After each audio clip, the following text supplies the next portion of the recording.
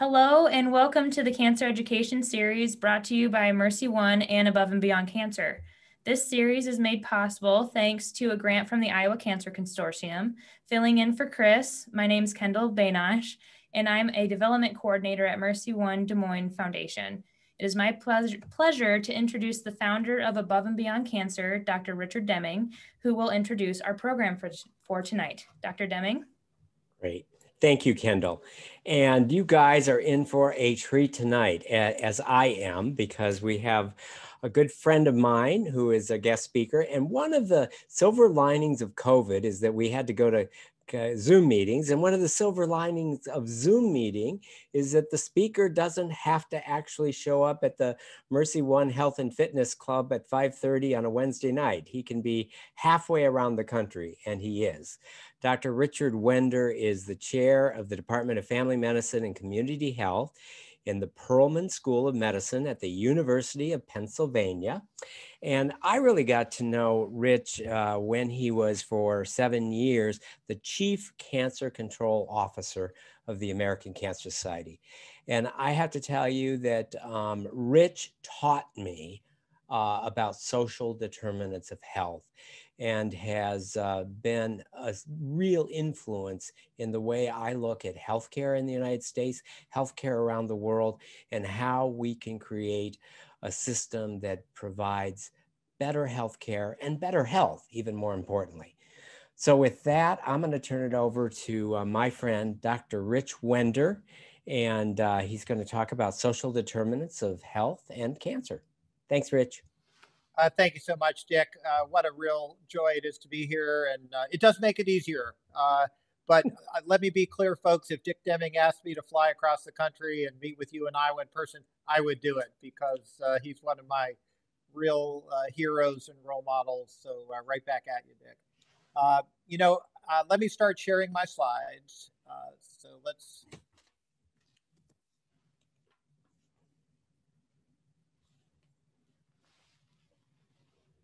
There we go. And it's got the right setting, the slideshow. Hope everybody can see that well. Let someone speak up if we can't. Looks great. Fantastic. So, it's interesting, Dick. It feels like our world over the past year has been centered around political divides.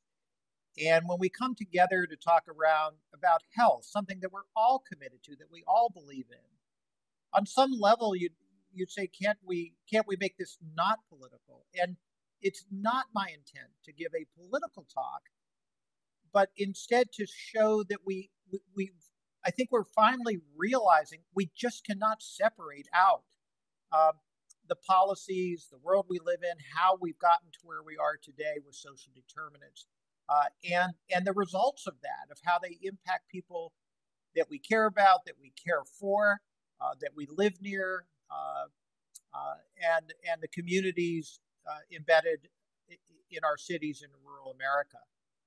We call those factors the social determinants of health, and I'm really delighted to have a chance to share these thoughts. Now, I'm not going to take the whole time for presentation. I look forward to talking with you through the chat function and with Dick at the end. With that, let's do it. All I have to do is make sure my slides advance. There we go. So I want to begin by asking you this question. What do people do when they find out that they have cancer and they get a recommendation for management? Do they accept the first treatment recommendation they receive? If you're a cancer survivor, did you or your family member accept the first treatment recommendation you heard? Or did you ask other people for advice? What did you do? What do you think I should do? Did you search the internet? Do you think cancer patients in general search the internet? Did you take it a step further and actually get a formal second opinion? If so, did you do it in your hometown, your home city, or did you travel out of your home city, or maybe even out of state? And I want you to ask yourself, based on those choices that you have made or would have made, had you been living in a different community with different resources, would you have had the same options to approach a cancer diagnosis the same way?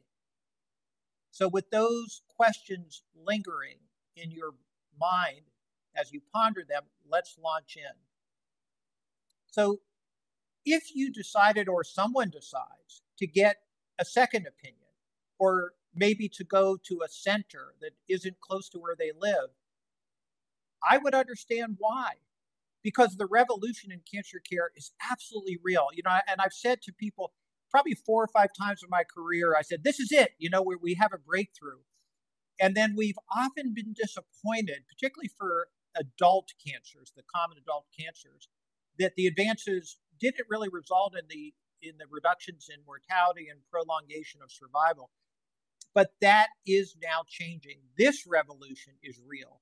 It's immunotherapy, it's biomarker testing guided targeted therapies, where we now even the diagnosis of cancer is less based on your organ where the cancer started and more based on its molecular signature. And as a result of this, for the first time, treatment is now contributing to declining mortality for the common adult cancers. We previously made progress for childhood cancers. And the survival is increasing for virtually all cancers. Look at the trends in cancer deaths since the 90s. They've kind of been flat or even going up a little bit. And now we're seeing steady declines in mortality. Here's what it looks like for men. And I want to particularly draw your attention to this rather stunning rate of decline in lung cancer deaths. And most of you should know, most of this reduction is due to reduction in tobacco use. But this final drop is a combination of tobacco, and we now, thanks to Becky Siegel at the American Cancer Society and others, have proven that this is also due to advances in therapy for the first time. I'm a little worried about these prostate cancer curve, which is kind of flattening out, and that's because we've abandoned screening a little bit, but steady decline in colorectal cancer as well. How does it look in women? Same thing, a real acceleration in mortality decline for lung cancer. Breast cancer still coming down, colorectal coming down very dramatically. In fact, if you look at the declines in death rates for the 4 major cancer killers in adults, lung cancer, 48% in men, 23% in women. Colorectal is now up to 55% overall, although not so much in younger people. Breast cancer, 40%, and prostate cancer, over 50%. Not just is mortality declining, but as I mentioned, look at the extension of 5-year survival rates for virtually every cancer. The one exception more recently is urinary bladder cancer, but for every other cancer, even pancreas cancer, we are seeing steady increases in 5-year survival. So this progress is real. Here's the issue. Not everyone is benefiting equally. And as a result, we've seen dramatic disparities in cancer incidence, cancer survival, and cancer mortality. And in some areas, those disparities are increasing rather than decreasing, although overall, we are seeing a decrease. So let's ask a simple question. What are disparities? Very, very straightforward. Health and healthcare disparities refer to differences in health and healthcare between population groups. Disparities occur. Let me just take this out of my way here so I can see the whole slide. There we go. Across many dimensions, including race and ethnicity, socioeconomic status, age, location, gender, disability, and sexual orientation. All of these are predictors of disparities. So thanks to work by Ahmadine Jamal, Becky Siegel, and others at the American Cancer Society, who really are the leading experts in the world on measuring these trends and looking at disparities, let me show you some of these differences in progress against cancer that measured against certain parameters. We're going to spend a lot of these slides looking at the difference between the Black population and the white population. I read recently, by the way, that the preferred way to now write white is with a capital W. There's some very interesting articles about that I was just reading today. I did not do that in this presentation, so I'll do that going forward. And there's some, again, very fascinating, worth reading what the rationale is for that. And the reason I focus so much on black-white to a large extent is because that is the most frequent way in which the big data sources are reported. I guarantee you, and I'll show you this, that if I had the same set of data based on socioeconomics or education, you would see even larger disparities than we see black-white. So my focus on black-white is because that's where the data comes from. I will show you a little bit about the Affordable Care Act. So you can see that cancer death rates by race and ethnicity are not equal. You see non-Hispanic white on the left of the slide, the highest rates in non-Hispanic black, particularly black men, lower for other groups, somewhat related to the age distribution of these populations.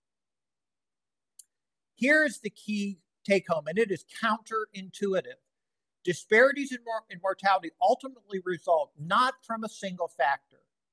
They result from a sequence of failures to equitably deliver care, from screening to diagnosis through treatment and follow-up. These variability in delivering very specific elements of care and in the quality of those elements of care cumulatively result in disparities. And I'm going to prove that to you in a moment. So you would think that as our ability to screen and diagnose and treat improves, that you would see disparities go away. And I want to prepare you for this counterintuitive conclusion. In fact, as improvements in our ability to screen, diagnosis, and treat improve, disparities increase. And in fact, disparities are the lowest in the cancers for which we have the least to offer. Kind of counterintuitive, but I'm going to show it to you in a moment.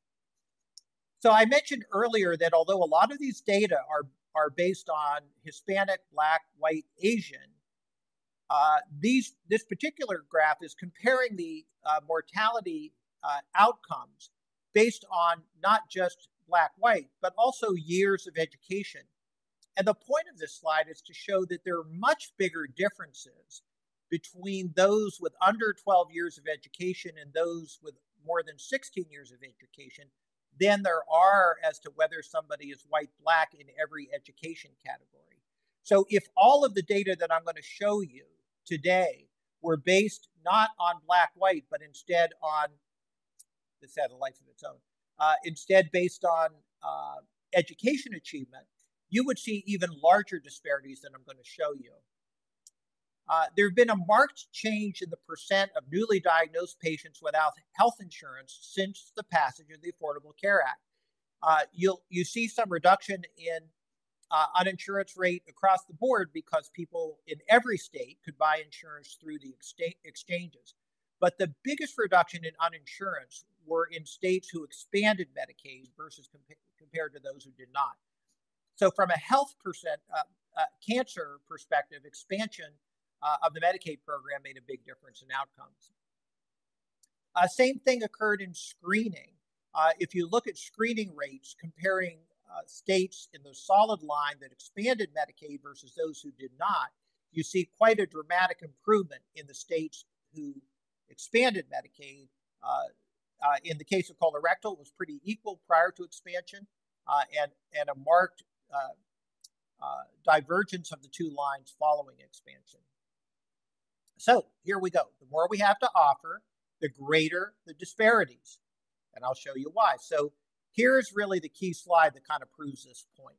If you look in the 70s, there was essentially no difference in mortality between black and white women for breast cancer, no difference in mortality between black and white individuals for colorectal cancer. Today, there's a 45% disparity in mortality. I think that recently came down to 40% for women, 40% for breast cancer, and 40% gap in mortality for colorectal cancer. So we went from having no gap to having a 40% gap in mortality. And the reason is because we developed so many good ways to either diagnose early or treat these cancers. I also made the argument that this is not any single factor. It's a series of failures at every step. So if you look at the stage distribution, which reflects when people are diagnosed. Black is in red, white is in blue, and Black individuals are more likely to be diagnosed with advanced disease, both for breast cancer and colorectal cancer. This is a cumulative probability of developing colorectal cancer between colonoscopies.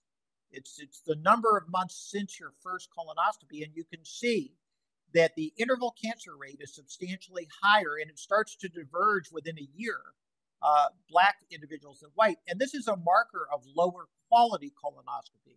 So it's not just a matter of having a colonoscopy, but quality matters, adenoma detection rate. How about survival rate based on stage? Once again, the survival rate for white individuals at every stage, whether it's localized, regional, or distant, and for both cancers, is higher for white individuals than for Black individuals. So again, the treatment failure, screening failure, lower quality. And this is a very concrete example where trastuzumab, which is the generic Herceptin, clearly indicated for certain stages and people with tumor markers. So this is the rate of delivery of trastuzumab in people and women for whom it was indicated. And you see, again, that at every stage, white women were far more likely to actually receive the recommended treatment than Black, failure at every stage. We also see greater delays in adjuvant chemotherapy in Black versus white, Hispanic, and Asian. Again, failure at every step, quite a substantial delay. So the hard concept to get our heads around in this period of revolution in cancer care is that innovation can actually drive disparities. This is an article by my colleague Chris Latham, who I've worked with in lung cancer. He was mainly talking about lung cancer, but it applies to all cancers. Quote, without adequate access, as personalized medicine becomes standard, there's a possibility that cancer treatment outcomes could worsen for underrepresented populations, even as treatments improve for the general population. In order to alleviate some of the area-based and facility-based disparities in cancer care, collaborations with community centers are needed, and new models of care delivery are necessary to allow all patients to have access to the latest approaches and developments in cancer treatment. Innovations can drive disparities.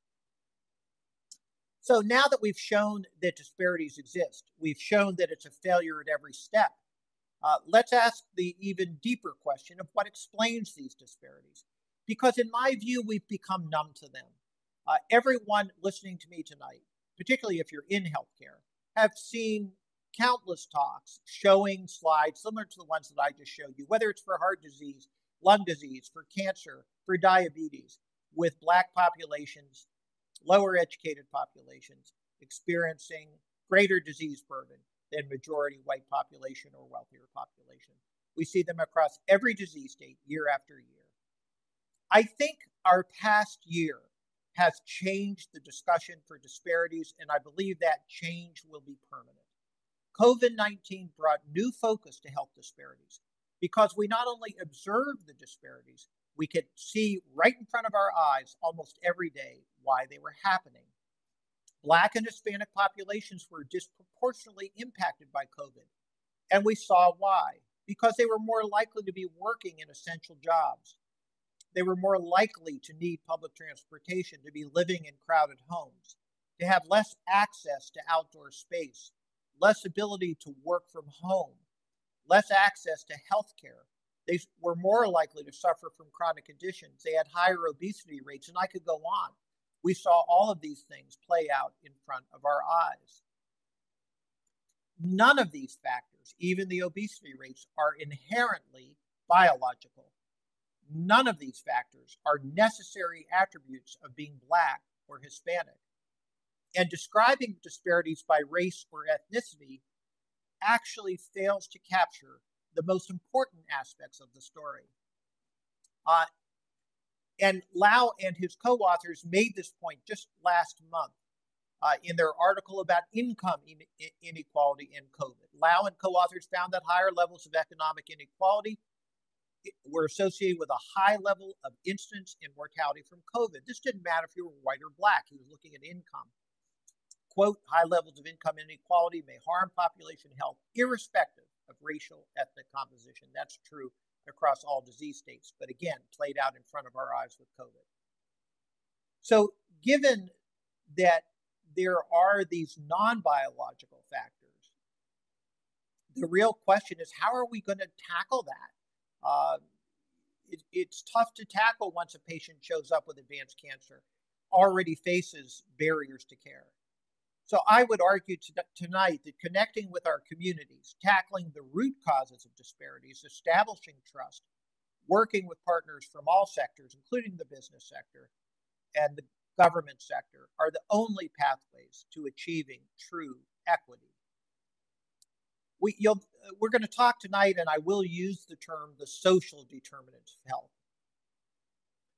But I must admit, on some level, my preference is to talk about the social determinants of health as the true determinants of health, because medical care is critical, but it's not nearly as critical as factors like the quality of schools, educational achievement, affordability, stability of our housing and our food supply, access to good jobs with fair pay, social support, discrimination, and the safety of our neighborhoods.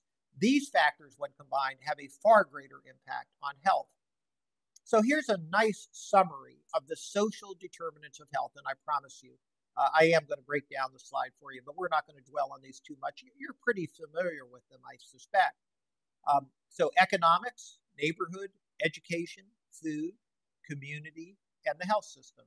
So for economic stability, we look at employment, income, expenses, debt, medical bills, and level of support.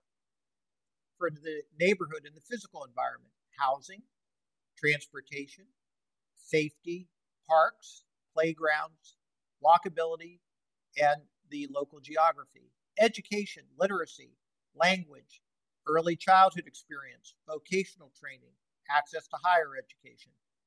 For food, hunger, and access to healthy options. For social context, social integration, support systems, community engagement, discrimination, and stress. And of course, our healthcare system. Do you have healthcare insurance coverage or not? Provider availability, linguistic and cultural competency, and quality of care. These are what we call the social determinants of health.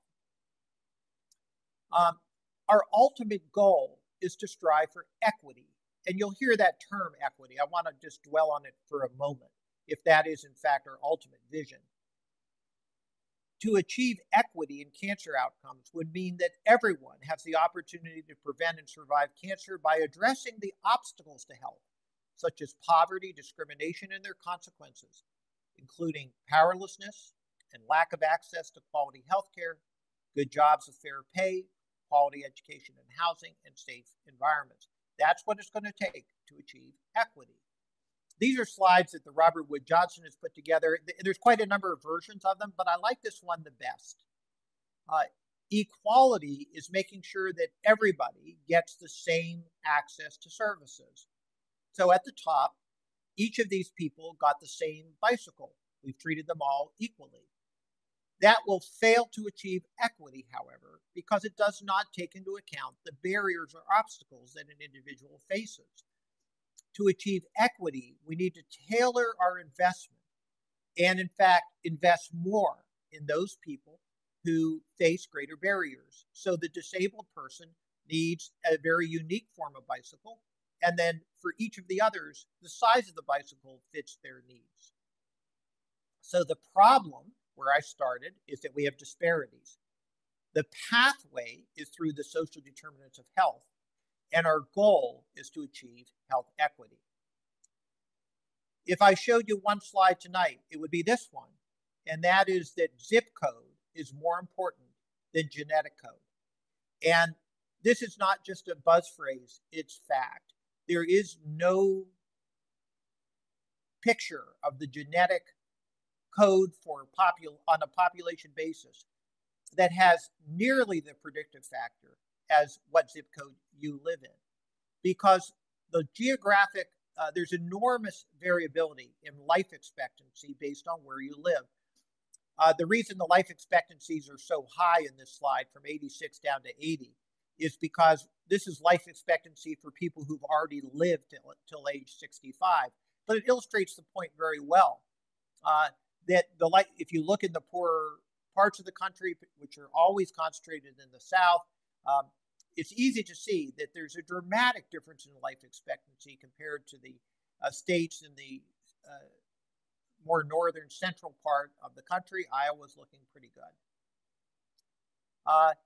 This is played out at a very local level. This is a slide of Chicago where you'll see dramatic differences in total life expectancy in areas that are very closely linked together. This is data from my own home city of Philadelphia. I just looked it up recently. There's a 15-year difference in life expectancy between the zip codes with the highest and the lowest life expectancy. There are some cities that have even bigger than that, but 15 years is quite substantial. The end of one of these zip codes and the beginning of the next are only 3 miles apart. So just 3 miles difference, 15 years difference in life expectancy. I am not going to dwell into the solution for every one of these social determinants. And I warned you at the start that although it's not my goal to give a political talk, it's impossible to leave politics, or let me say policy rather than politics. It's impossible to leave policy out of our discussion of the social determinants of health. And I particularly want to highlight what I believe is the single most important one, and that is economic stability. And that's because economic disparity correlates with every major measure of health status: lower educational achievement, lower life expectancy, higher death rates from every major cause, higher obesity, higher smoking rates. So I said earlier the most important slide I was going to show you was that zip code's more important than genetic code, but I take it back. The next 3 slides are even more important. So this is what happened to wealth between 1947 and 1979. I showed this recently to someone, and I kind of made the case that this was a pretty healthy pattern. The people who started with the lowest quintile of wealth, that's this group here, gained the most wealth. They gained 116% of their wealth, which is great. And the top 5% gained wealth, but gained the least wealth, only around 80%.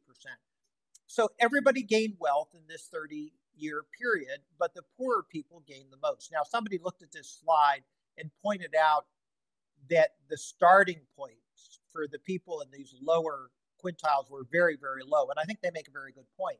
But at least we were heading in the right direction. Now let me show you what happened from 1979 forward.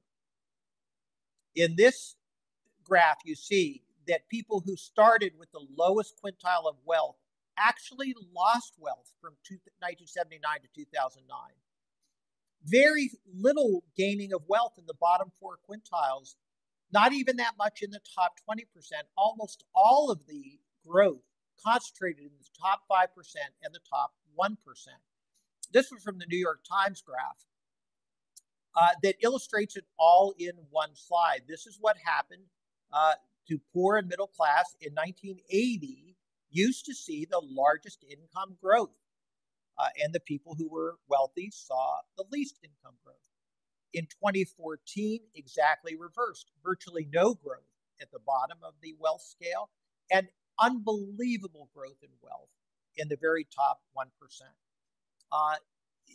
When you look at these 3 slides and say, can this possibly support a population-wide support of healthy living? It just can't. At some level, we're going to have to embrace this. I do want to mention another social determinant, and that's community context, and specifically discrimination. 32% of African Americans surveyed said that they've experienced racial discrimination at a healthcare provider visit. 22%, 1 in 5, say they avoid care due to risk of discrimination. They're an important stressor. They have a big impact on health status. Same thing in the LGBT communities. Provider biases and discrimination may translate into less effective treatment, poorer mental and physical health outcomes. Fear of negative responses keeps many LGBT individuals from seeking routine health care, which puts them at risk for late cancer diagnosis. Transgender, it's even greater. 1 in 5 transgender patients has been turned away by a healthcare provider, often in the name of I don't have the expertise. But that's not what it feels like to the transgender patient, particularly if it's primary care who's not in the, they don't turn patients away, they take patients. Finally, we need to focus on mental health, and there's been more and more focus on how important it is to have a healthy early childhood. And this is so-called trauma-informed care, really reaching back to understand that adverse childhood experiences beginning very early in life lead to disruptive neurodevelopment, social, emotional, and cognitive impairment, leads to eventual adoption of risky behaviors, disease, disability, and social problems, and ultimately early death. So trauma-informed care is a treatment framework that involves understanding, recognizing, and responding to the effects of all of these types of trauma. It emphasizes physical, psychological, and emotional safety. So given all of these really daunting problems, what is the path forward? And I don't mean to pretend that it will be easy. It's very difficult, but no problem can be solved if we don't embrace it, appreciate that it's real, and make a commitment to start this journey. So I think we have to begin by understanding the power of these social factors and the social needs to affect health. Understanding them is a very important step. But it can fuel a sense of hopelessness and helplessness. And I think we have to fight off that hopelessness and helplessness. This is under our control. The conditions that produced this were produced by us. It was our nation that produced these conditions, and we're the only ones who can solve it. So I want to begin by recommending 5 steps to action. The first one is education.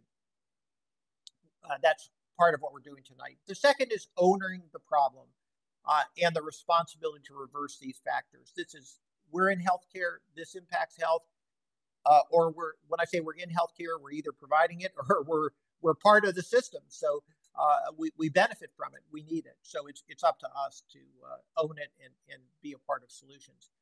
I mentioned earlier that we need to engage people from every sector. I can't emphasize enough the role of the business community in saying, our employees need to be healthy. We need to be a part of the solution. We need more workers. We need to make sure that people are able to work. Obviously, government, local, state, and national plays a role. Fourth, we have to embrace equity. Investing in people who have greater barriers to care more highly than those who don't need that investment. So that's the equity model as opposed to the equality model. This is played out in cancer. When we look at the benefit of having a cancer navigator at the time of diagnosis, patients who are well educated, have good social support, social network, do very well. They self-navigate. They figure out where they should go for care. It doesn't mean it's easy. And I really believe every cancer patient needs a navigator. They either have to be able to self-navigate, which is very difficult. They have a loved one, a friend, a healthcare worker. But people who live alone, have low health literacy, have low resources, for those individuals, we need to actually provide a navigator, and the evidence supports that. Finally, we need to persevere. We're not going to solve this problem quickly.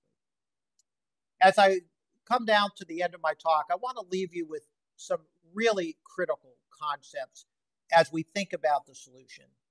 And the first one is something that I've learned more about, and it really is an advance in our thinking about the social determinants of health. Just the way these factors are not biological, they are not inevitable, and they were not accidental. They derived from an upstream event, and those were policy decisions, the so-called political determinants of health. And this book by Daniel Dawes, who I just heard speak recently, called The Political Determinants of Health, has really helped shine a light on what our history that has led to the social determinants of health. And this is a figure adopted from the book of how did we get here. And there is no way to discuss these policies without recognizing that Black people, for the most part, came here originally as a part of slavery, which lasted 400 years. As slavery ended, it gave way to Jim Crow segregation. There was research that kind of suggested that Blacks were less able, were inferior. And then a whole series of policies that kind of locked in poverty, made it difficult to get out of being poor, made food, healthy food. It led to segregated neighborhoods with less available food, pharmacies, and hospitals, gentrification, and access to resources. So it's a complex system, but that resulted from the big policy and also local and small policies. The second book I would recommend for you is quite recent, by Heather McGhee. Haven't read it all, just have looked at some of it, but it's very rated very highly right now as one of the nonfiction books. So I'd encourage you to take a look at it. Heather McGhee is Black and has been a leader in the Black community. But she wrote this book called The Sum of Us: What Racism Costs Everyone and How We Can Prosper Together. And she calls this drained pool politics, based on this story from the book, and of course occurred in real life. The Fairground Park Pool in St. Louis was the largest public pool in the U.S. when it was built in 1919. It had sand from a beach, a fancy diving board, and enough room for 10,000 swimmers. It was dug during a pool building boom when cities and towns competed to provide their citizens with public amenities that promoted civic pride, symbolized a perk of the American dream. These public pools, of course, were for whites only, but when civil rights leaders successfully pushed for them to be integrated, many cities either sold the pools to private entities or, in the case of Fairground Park, eventually drained them and closed them down for good. Drained pool politics. The narrative, and this is from the book, that white people should see the well-being of people of color as a threat to their own is one of the most powerful subterranean stories in America, she writes. Until we destroy the idea, opponents of progress can always unearth it and use it to block any collective action that benefits us all. And then the third book that illustrates this all too vividly is this book, and these people are white Nobel Prize winning economists from Princeton, called Deaths of Despair and the Future of Capitalism. Also a best book of the year from 2020. And what they talk about is that life expectancy in the US was declining before COVID-19. And they talk about the deaths of despair. Deaths from alcohol, suicide, and addiction, particularly opioid use, have skyrocketed. But what they show is that most of this increase is affecting white people who do not have a college education. Thus, they are lower income, higher unemployment, they live with more pain and disability, and they suffer greater social isolation. From the book, when bringing education into the fold, I'm sorry, this is not from the book, this is discussing the book. Case and Deaton found the drop in expected years to life was for those without a bachelor's degree to live, expected years to live, sorry, I'll start again. When bringing education into the fold, Case and Deaton found this drop in expected years to live was for those without a bachelor's degree. Black men and women with a bachelor's degree who used to have a lower adult life expectancy than whites without a degree now had more expected years to live. This is about all of us. It's not just a race issue, but we also cannot allow race to prevent us, and the fact that everyone would benefit from policies equally from implementing the policies we need. So I will now end with just a quick comment on what we need to do, I believe, to kind of solve this ultimately. First and foremost, we desperately need to heal as a nation. All of us know this. We've gone through such a difficult period. We've never been more polarized, with less overlap between the Democratic view and the Republican view. And, you know, we just have to find a way to come together and heal, because it's going to be very difficult to permanently change this sense that we all need to benefit together while we stay so divided. That is number two. We must implement policies that benefit everyone. And when I say that, it does mean we're going to have to find policies we can accept that tackle income inequality. Four, we must bring our most innovative ideas. We need ideas that people can get behind and embrace. And five, and I could have spent the whole talk on number five, and I'm happy to do that during discussion. I'm not suggesting that we move away from the very good work that health systems are doing now to help the people who need it the most. That is taking an equity approach. Patient navigation, transportation, financial support, social services, wraparound services, follow-up, providing home care, bridging the economic barriers that people face, making cancer care affordable for the individual. But recognize that as critical as those needs are in helping individuals, if we're ever going to reverse this social determinants, we're going to need upstream solutions. We have to democratize care. Care's developing and progressing too quickly. So we can't, it's not a realistic expectation that everybody, going back to my very first question, gets to MD Anderson or Dana-Farber or Memorial Sloan Kettering or the health system, the cancer center in your own state. We need to help community cancer centers have access to the same expertise that can be accessed at the major centers. That's going to be a very daunting goal, and there are some models that are being used to try to disseminate this kind of expertise and knowledge. So all these things, social services, navigation, peer support, economic solutions, they're great. We need to keep doing them. But at the same time, we have to tackle and understand the upstream policies.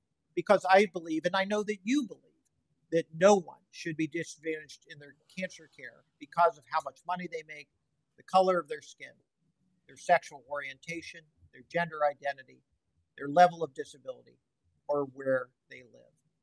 It's really been thrilled and honored to speak with you tonight. Look forward to a discussion. Thank you. Great. Thank you, Dr. Wender. So I'm going to come back on. Lots and lots to think about. Before we have a conversation, I'm going to share my screen a little bit to share with you the most recent Iowa data that just expands on what Dr. Wender reported on. Let's see if I can bring this up. So our Iowa Cancer in Iowa report just came out, and let's see. Can you see my screen, Rich? We got it. So this is just one slide. So the focus of our 2021 cancer report in Iowa did include disparities. And this is just one slide looking at age-adjusted mortality rates. And the colored bars, the dark blue is non-Hispanic white. The red is non-Hispanic black. The teal is Hispanic and the yellow is others. And for all 10 of the leading causes of death in the state of Iowa, the non-Hispanic black are leading and have a disparate representation in all of the deaths. And then I just want to share with you these 7 key points. By the way, this is available to any of you if you go to the State Health Registry, and you can download this PDF. So when we look at all of cancer in Iowa 2021, advancing age is the most important risk factor. We've known that. While the white population has a higher rate of cancer because it's older, Iowa's black population bears the greatest burden of cancer when we account for the differing ages. Iowa's black population has the highest cancer incidence rates between the ages of 50 and 79, whereas Iowa's white population has the highest rate from 80 and older. So cancer is striking the black population at a much younger age compared to the white population. And aside from suicide and liver disease, Iowa's black population has the highest mortality rate in every single major cause of death, including cancers. Some of the largest differences in mortality between the Iowa black and white population include prostate cancer, lung cancer, and liver cancers. Iowa black population also has a higher incidence of colorectal and higher mortality for colorectal and breast cancer. Black males and Black females have a higher cancer mortality rate compared to all other racial and ethnic groups. And cancer mortality rates are declining for each racial and ethnic group. And the difference is narrowing between Iowa's Black and white. So that's a bit of positive note to shine on. I'm going to stop sharing, but I just point those out to show you that Iowa statistics are mirror the nation's, and that we clearly have a country of at least two different societies that are really affected significantly. Rich, to get to your talk, one of the things you talked about that I think is really powerful is this difference between equality and equity. So, I mean, it's all fine to say, let's treat everybody equal and everybody gets an equal stimulus check and everybody, but clearly it doesn't make sense to continue to provide those who have the wherewithal and have access and have availability to continue to give as many government resources to that situation. You gave the example of the bicycle. Another example I heard is, people are trying to watch a baseball game over a fence. And if you gave everybody the same size step, the shortest still wouldn't be able to see the baseball game. And those who are advantaged by height would be getting a boost that they didn't need and wouldn't provide them any benefit. Do you want to elaborate more on examples in society as we look toward correcting this disparity of how we use that concept of equity instead of equality to help make some improvements? Yeah, I'm going to give you a very, I want everyone to think about this concept very broadly. If you apply this filter to almost every aspect of your job, you'll see this all the time. So I'll give you a really concrete example, one I've lived my whole career, Dick, so you'll relate to it. I'm a primary care clinician. There are dramatic data that go back, they're incontrovertible, led by a woman named Barbara Starfield at Johns Hopkins, who was a PhD, not a primary care clinician, showing that societies built on healthcare systems built on a basis of primary care clinicians with at least 50% primary care outperform in terms of health outcomes systems of care based on specialty care. But if you look at the structural determinants of how we pay for care, how we reimburse care, we've known this for years, but we feel that there's a certain way people should be paid. They invested in this, and we continue to reimburse in a very unequal way, which incents all of the behaviors we don't really need. So who's most likely to get the good care? If you have Medicare, if you have commercial insurance, people who are most able to navigate, that's who people are looking to provide care for. And those people with poorer insurance, less likely. Do we have the percentage of primary care clinicians we need and the access we need? We have severe shortage and maldistribution. And I could apply that filter on and on and on. And it's easy to see that if you were trying to do this rationally, it would look very different. I think it really goes back to the 50s, to be honest, Dick, because, and I've read a lot about this. There's a book called, I think it's called The American Poison, if I know the name right, somebody can put in the chat, that talks about the economic of our healthcare system and its history. And there was never a really rational decision to allow healthcare to be managed by the free market. Market forces to manage healthcare. It's not done in any other high resource nation in the world. But we've done it here, and it's led to, everyone kind of in seeking the financial incentives. Post-World War, employer-based health insurance came in, and, people were trying to attract it. So there's a rich history here. Does that mean, again, you always end up being political? There are ways to blend the combination of commercial insurance, which should not disappear and will not disappear, with basic rights, basic insurance that covers needs. Final comment. If you look at what we spend on healthcare insurance, we spend more than any country in the world.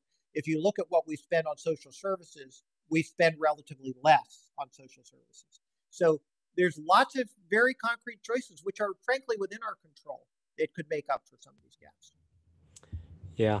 And I'm interested in what you have seen as models that you think are worthy of replication. So you touched on a little bit. There are some centers that understand that, you know, transportation and child care and nutrition, you know, are so vitally important to health. And, you know, it doesn't make sense to, you see a patient, you make a diagnosis, you write a prescription on a little piece of paper and you give it to them. And they don't have the money to pay for the prescription. They don't have a way to get to the pharmacy. And they're likely not going to benefit from the visit.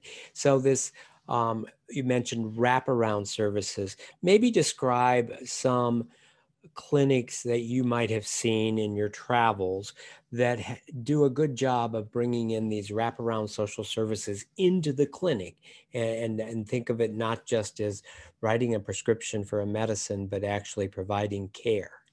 Yeah, I'll cite two types of models. One is the one that you just cited.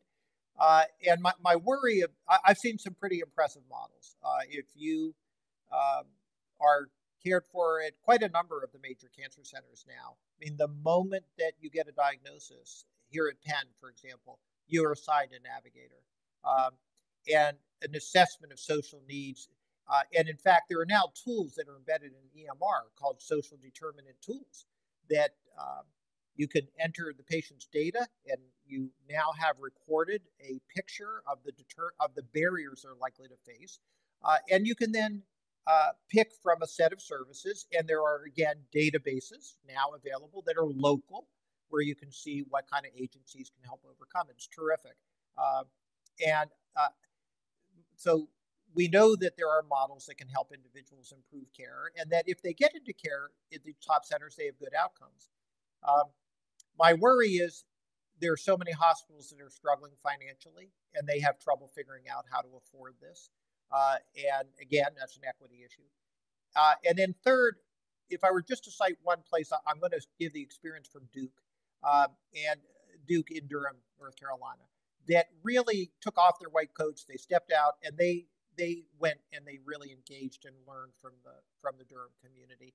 And when they have a healthcare problem, they're trusted by the Black residents of Durham. They say, "What's going on? What's happening? What are the solutions?" And they were truly responsive. We all have to do community health needs assessments. We have to really take those. It's not enough to do them. We have to take those community health needs assessments and bring multiple sectors together, local communities, business, government, to try to tackle some of those root causes. Because I guarantee you what your community health needs assessment says. You're going to see transportation, you're going to see food availability, you're going to see income, you're going to see chronic disease, you're going to see opioids. Everybody's seeing it in the country. I will mention Milwaukee. Milwaukee is tackling some of these, bringing all of these forces together. They face huge disparities in Milwaukee, but they are taking it seriously. You know, another thing that I wanted to touch upon is that this isn't all just do good, liberal, heart on your sleeve, that we're all in this together. And as you pointed out, helping those that are in the most disparate populations actually will help the whole population. So instead of pitting it against, well, there's limited resources, and if population group A gets them, population group won't get them. The truth is, wouldn't our economy be great if everyone providing every form of employment was healthy, had access to health care and ability to do what they need to do to be able to contribute to all of society at the highest level, and everyone's ship would rise. You know, I would encourage, if you're just going to read one book of the ones I mentioned, and particularly if you bring a more conservative economic background and view, read the last one, Deaths of Despair. It's written by Nobel-winning Prize-winning conservative economists who are just observing that deaths in the white, lower educated population are now the same as blacks. There's no disparity there. Suicide on the rise, opioids on the rise, unemployment, social isolation. It's everybody being affected by the same policies. And then they went on to say, what should the future of capitalism look like? So I think if I were just recommending one, that would be a good one to look at. Great. That's a great list of books. We just have a few minutes left, and our viewing audience may not know that in addition to being an outstanding physician, chairman of the Department of Family Medicine, former chief cancer control officer, you're also an outstanding singer and performer. And I understand that you've actually even created a song about social determinants of health. There you go, Dick. Now, first of all, to the audience, I am not a world-class performer or great singer, but I bring my passion and we sing about the things we care about and use music to unify. So thanks, Dick. I'm really happy to do it. I'm going to share my screen and the lyrics one more time to do that. Hang on. Just need my share screen thing. There it is. Got you.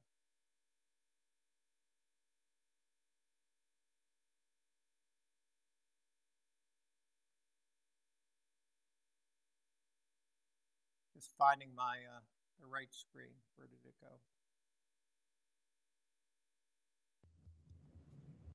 Sorry about that.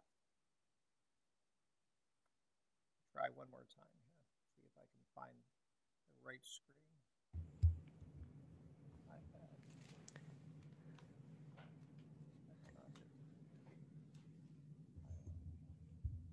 Oh boy. Where did all these lyrics go?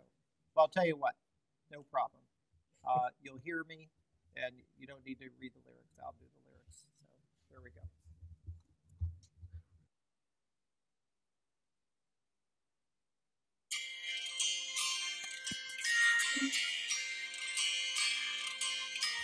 We share a health equity dream. We want everyone that we know to join in the efforts we all lead, not accept all the old status quo, to right all unrightable wrongs, find food for all people in need, to work all together as one world, to build healthy communities. This is our quest to reach for our goals. We all know that it's hard. We all know our roles to fight for what's right without question or pause, to be willing to listen to all and to work for our cause. And I know if we all can stay true to this critical quest, that we'll see all disparities fall, and then still we won't rest. And our world will be better for this, and despair and reduce poverty, to join with our neighbors and colleagues to help build healthy communities.